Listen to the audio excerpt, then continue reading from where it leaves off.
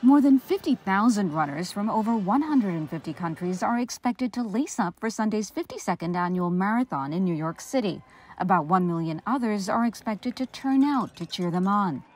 Ahead of the massive event, local authorities are taking no chances, implementing elevated security measures in the wake of what the New York City Police Department says are, quote, heightened tensions around the globe.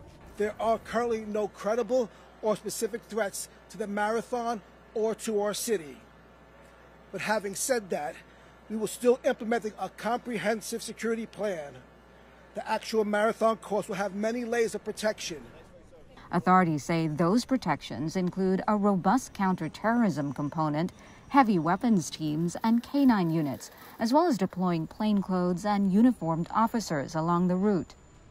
The full 42-kilometer marathon course will traverse all 5 city boroughs, starting on the Verrazano Bridge in Staten Island before crossing Brooklyn, Queens, Manhattan, and the Bronx.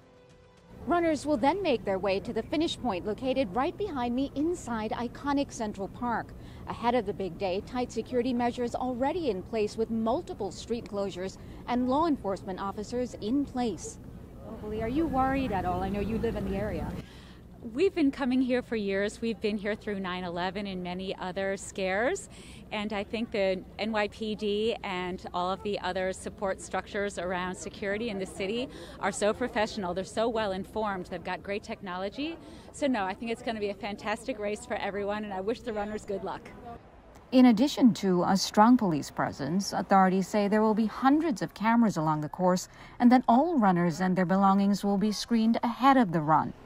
Officials say they need the public's help to make sure the event is safe and a success, encouraging people to be vigilant and report any suspicious behavior. Karina, CGTN, New York.